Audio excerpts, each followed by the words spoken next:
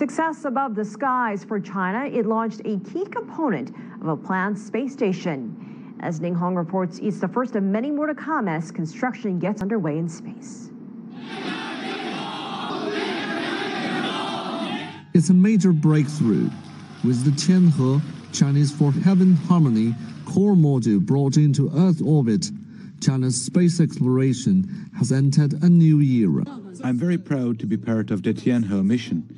This is a great success for China. The Tianhe core module is able to support 3 astronauts for 3 to 6 months. Upcoming missions to the module will include a cargo ship bearing supplies and a Shenzhou manned spacecraft, which will bring 3 astronauts up in June this year. By the end of next year, in-orbit construction will be completed and the space station will begin operations. The designed life of the station in orbit is at least 10 years, but with regular maintenance carried out by astronauts and with regular replacements of equipment, the station's life can be extended for some time. China's planning to complete the construction of its space station called the Tiangong, or Heaven Palace, with 11 intensive launches in 20 months. This will involve another 2 lab modules and 4 manned missions. The successful launch of the core module of China's space station marks the beginning of the construction of China's space station. It also opens a new era as Chinese astronauts will be routinely going into space. Ning Hong, CGTN, Wenchang.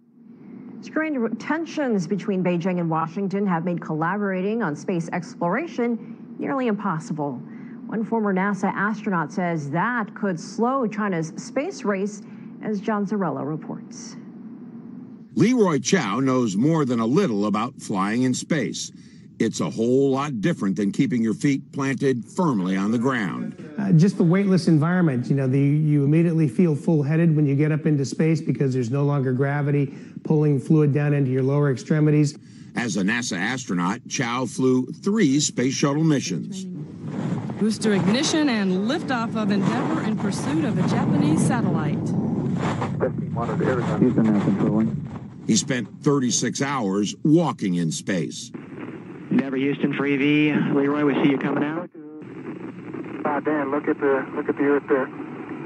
Take a look over the sill if you can. Oh my goodness.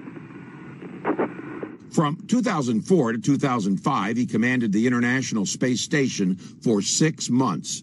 There was continual maintenance and upgrades. Chinese astronauts visiting their new station will deal with it too. Chow was concerned that because China has not launched a mission with astronauts since 2016, the learning curve could be steep. So their capabilities, operational capabilities, are not nearly as developed as ours, and they've got a long ways to go, and by not flying for so many years, they're not moving the ball forward for themselves. So they're going to have a big challenge once they do get their space station elements up, of ramping up quickly to be able to support those kinds of operations when they haven't exercised their teams in so long. Exercising the body will be critical too. Every astronaut who ever flew a long-duration mission has done it. Why? Space is not kind to the human body. Strange, sometimes debilitating maladies can occur. Over 70% of astronauts that fly these long-duration flights have come back with some changes to their eyes. Some of them have come back with permanent eye damage, and it's really not well understood. We actually do ultrasounds of our eyeballs, and that's in order to see how our eyeballs are changing, what's going on with the optic nerves. If Chinese astronauts develop this, there might be some backdoor note sharing between NASA and Chinese doctors, but not much else. The chilly relationship between the two nations has left space cooperation in tatters. A huge disappointment, says Chow. And unfortunately, when I left NASA at the end of 2005, I thought that in 10 years, certainly things were going to be better, and they're actually worse. They're actually much worse. For now, both countries are going their separate ways, but it's not a space race. The U.S. program remains, says Chow, far more advanced, and China has a lot of catching up to do. For CGTN, I'm John Zarella, Cape Canaveral, Florida.